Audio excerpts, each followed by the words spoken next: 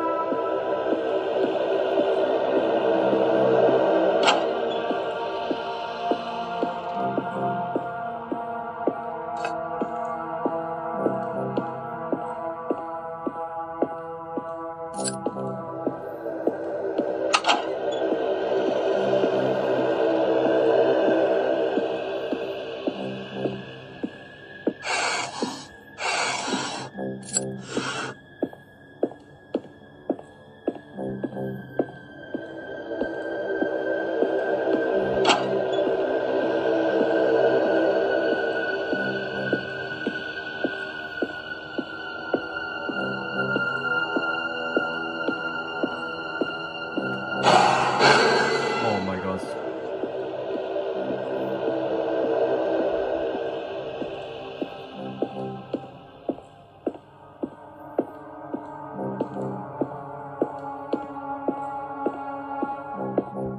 Món đồ thứ ba.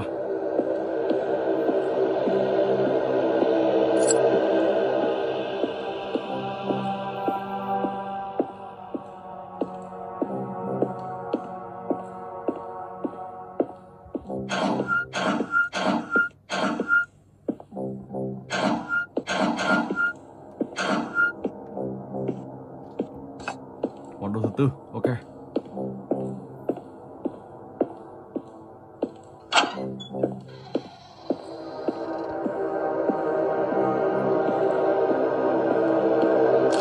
Món đồ thứ năm.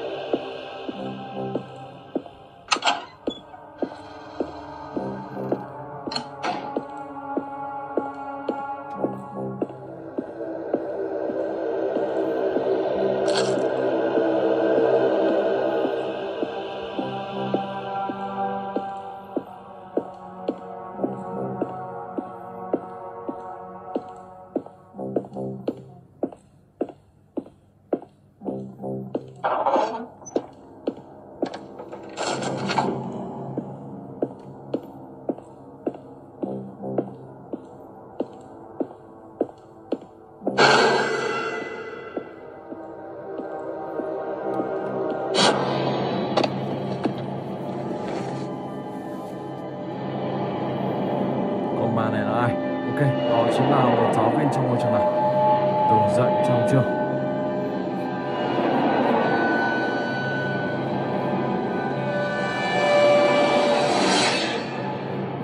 Rồi và bây giờ thì mình sẽ chuyển sang tựa game tiếp theo.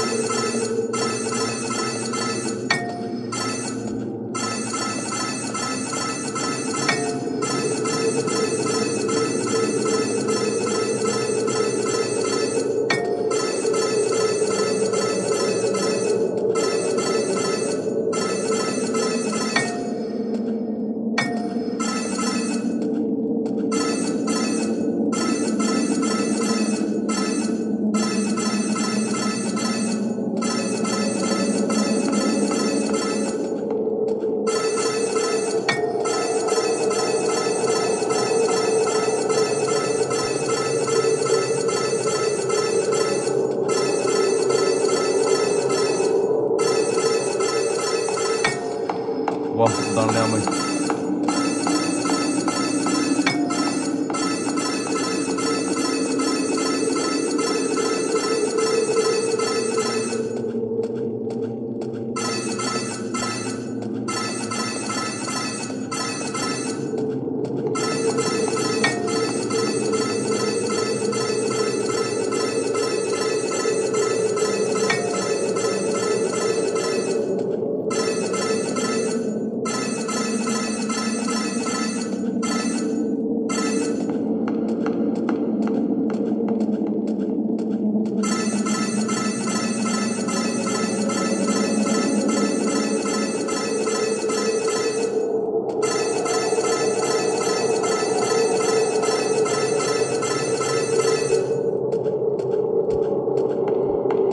Wow.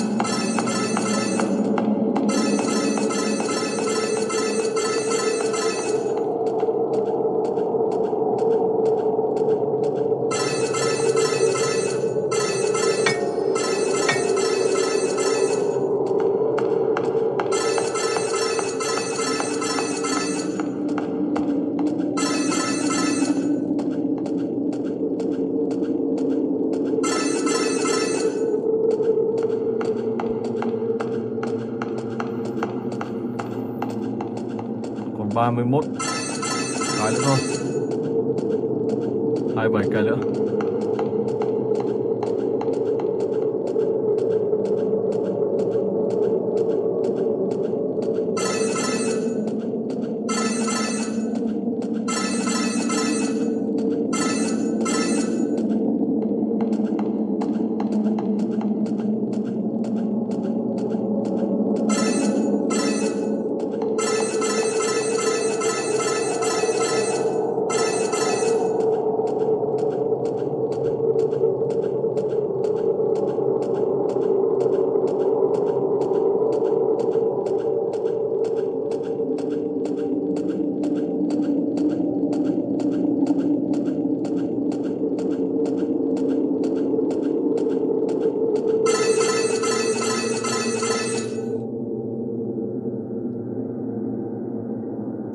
Ok, sau đó thì sẽ đi lấy chiếc chìa khóa nào.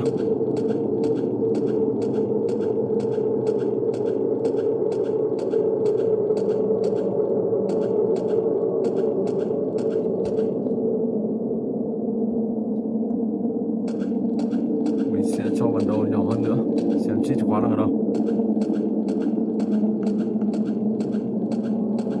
Một ngôi nhà khá là rộng.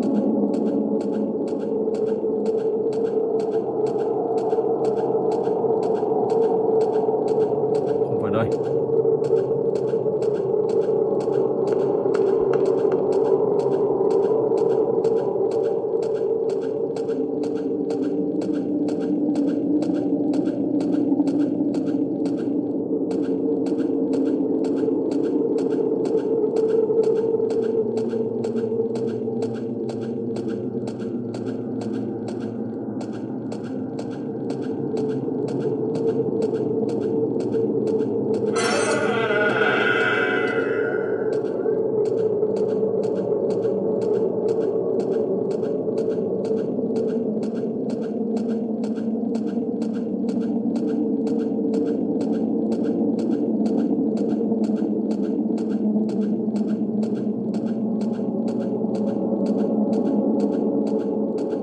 Ok, đã thành công.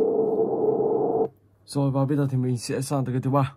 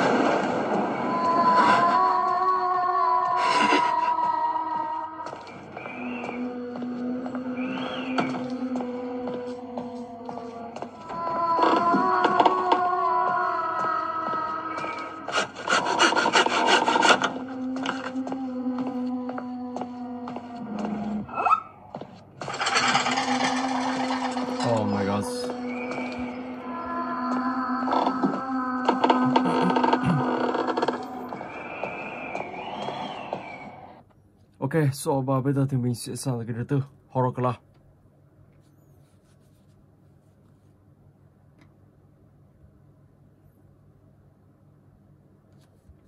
Let's go.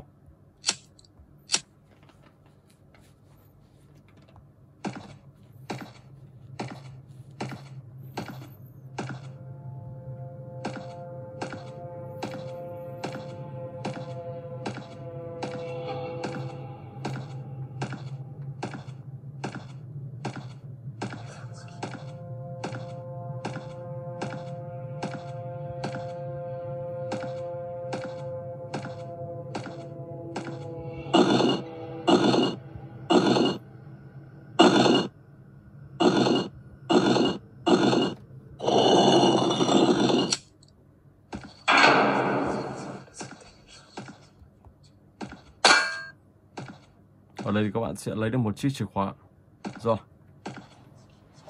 Skip. Và từ cái này thì các bạn sẽ phải phá hủy đơn này của ông Horror.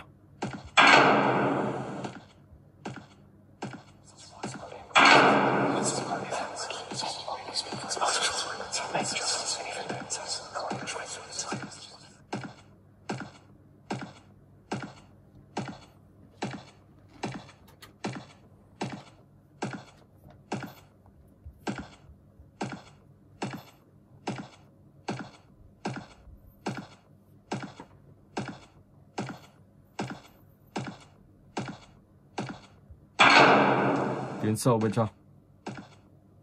Một tấm gỗ.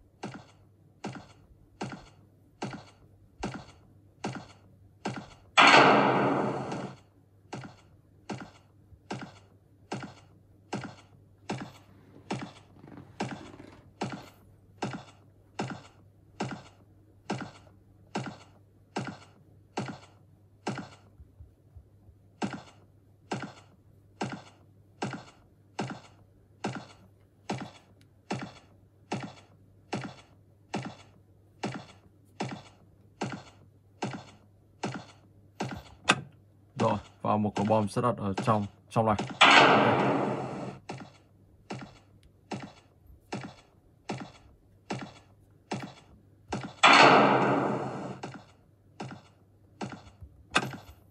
I need to run away now.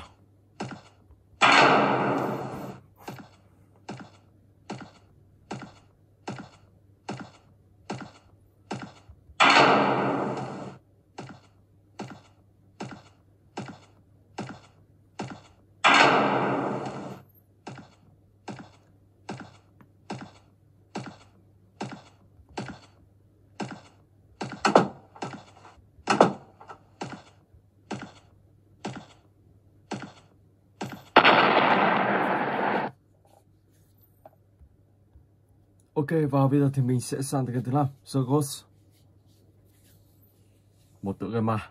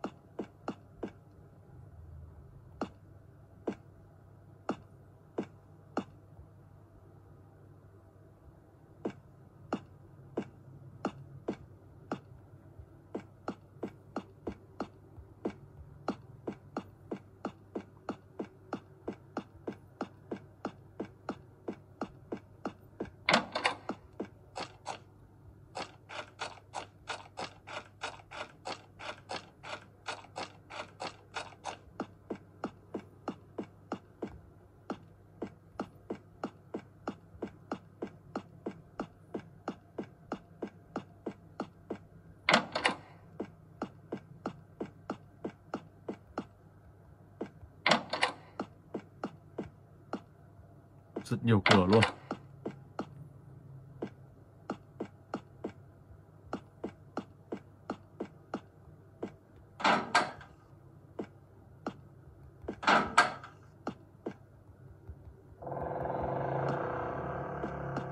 Oh my gosh.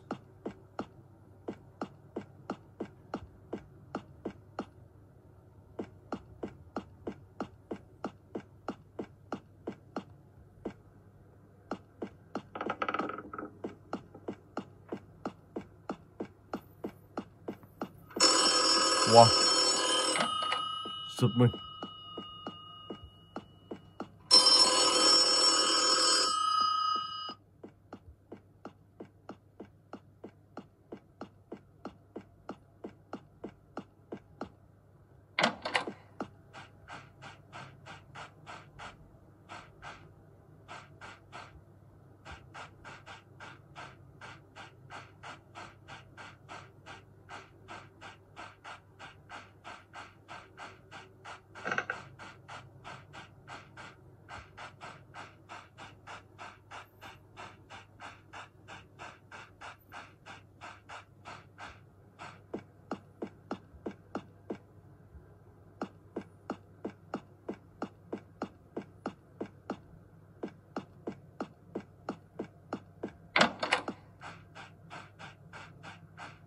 Điện thoại vừa nãy kêu.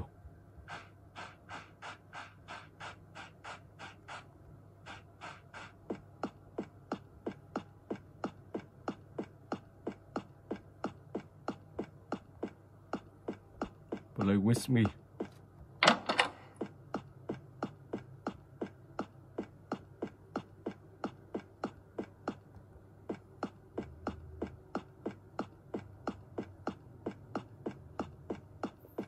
Đây đúng là đi như kiểu đúng là một ngôi nhà ma. Không nhìn thấy ma nhưng mà cũng rất là hãi.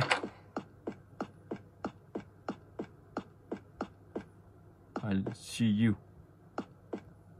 Tôi cần bạn.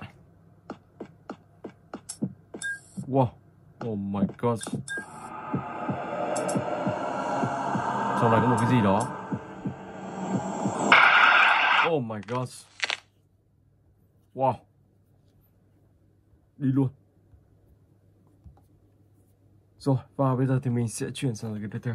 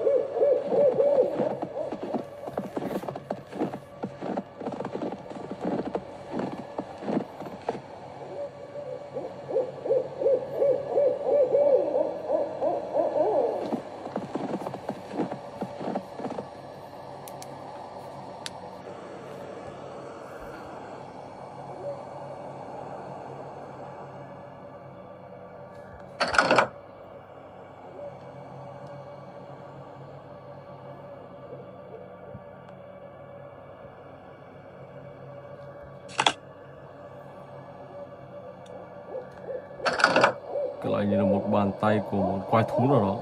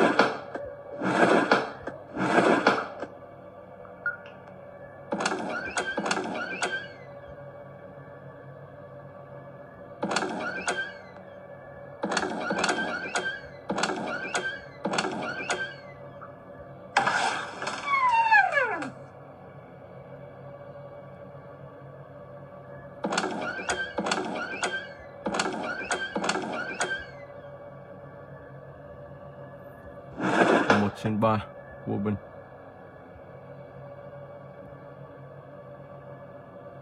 Những viên đạn. Cái này chắc có thể là cần phải tiêu diệt một thứ gì đó.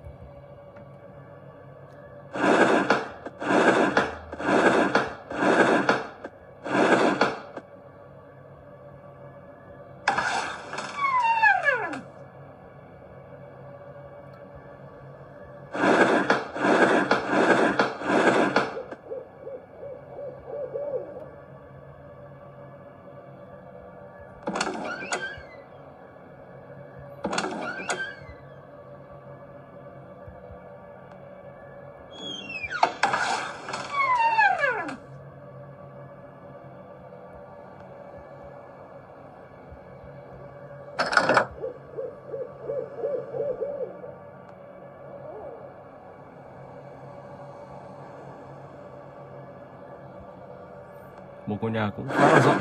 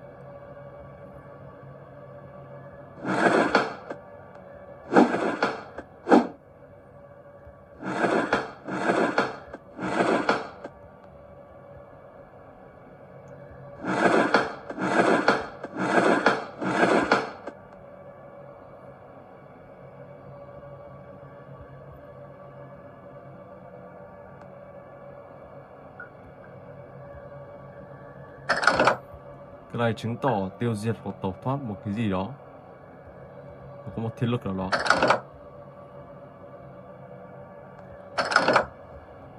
Rất nhiều những cánh cửa đang bị khóa. Đầu hổ, đầu sói rồi.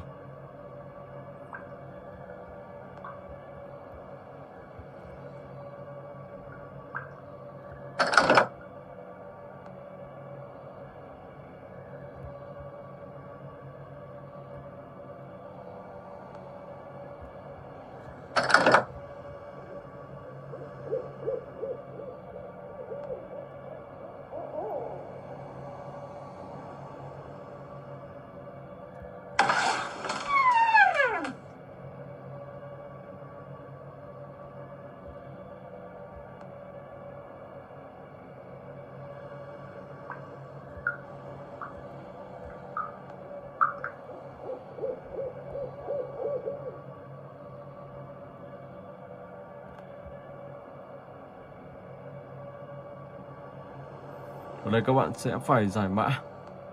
Và cuối cùng thì sẽ tiêu diệt một con quái vật và tẩu thoát khỏi ngôi nhà này.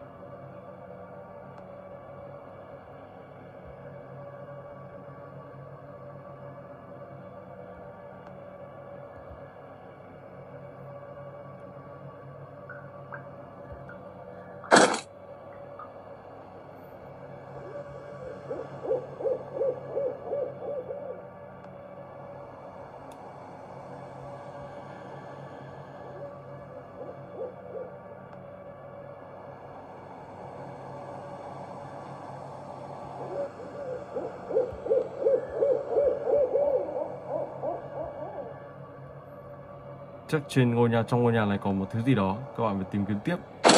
Và cuối cùng thì sẽ bẻ khóa từ game này. Chắc chắn con quỷ sẽ xuất hiện. Nhưng mà phải ấn vào đâu đó thì nó mới xuất hiện cơ. Đó, ok. Rồi, và bây giờ thì mình sẽ chuyển sang một tựa game ma From.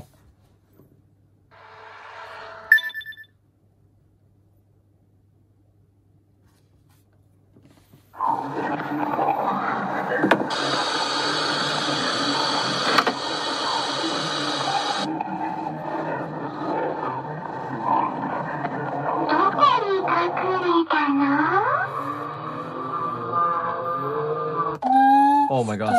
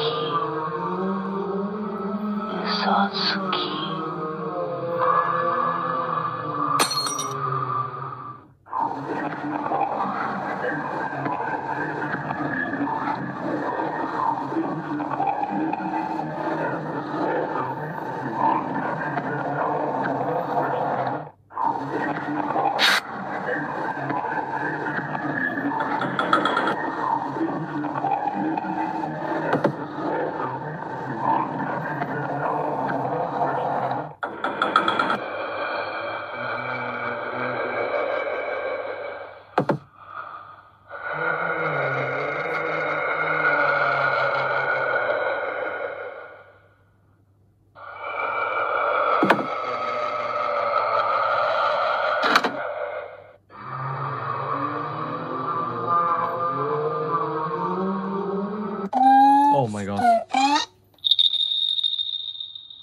Rồi ok, và mình sẽ chuyển tiếp sang cái tiếp theo. Rồi Virus X.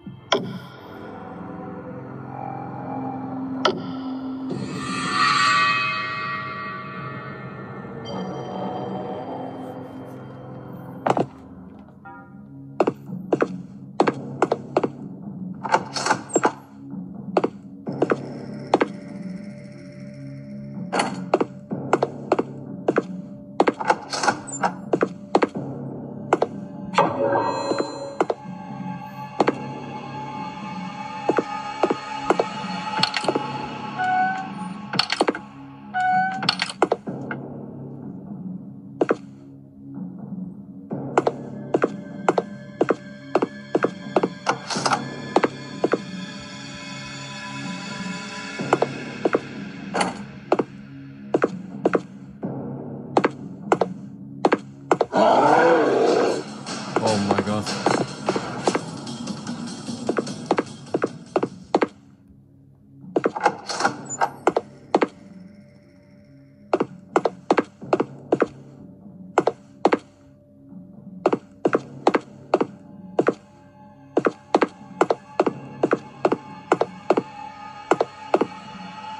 Action này vẫn còn sống.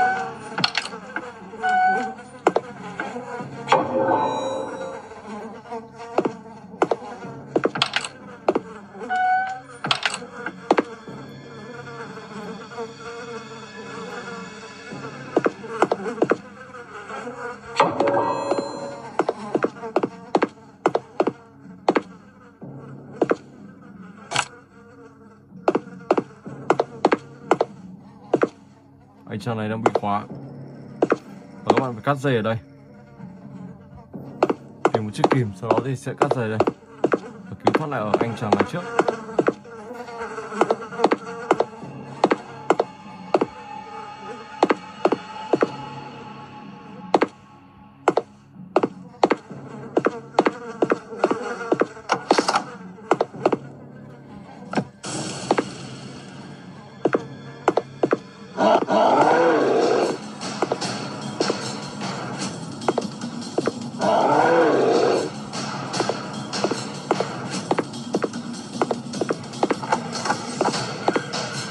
Oh my god, wow. Ok, mình xin phép dừng clip tại đây. Hẹn gặp lại các bạn trong clip tiếp theo.